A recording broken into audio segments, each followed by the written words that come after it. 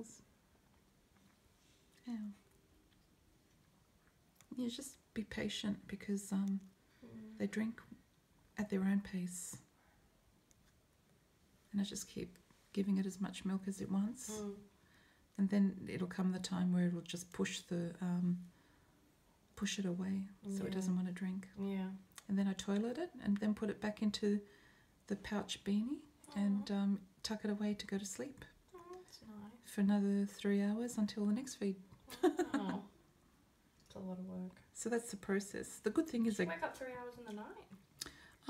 Sometimes I'll hear the little one cry and I will wake up through the night and give it a feed. Yeah. But some nights he's good. The last feed will be at 11:30 or midnight, and then I won't feed again till 6 in the morning. Oh wow, that's pretty good. Then give it good feeds during the day, at least 5 or 6. And we never ever use cow's milk. That's poison for our wildlife. Yeah. It's a special formula designed for marsupials. Oh really? Yeah. Where can you get that from?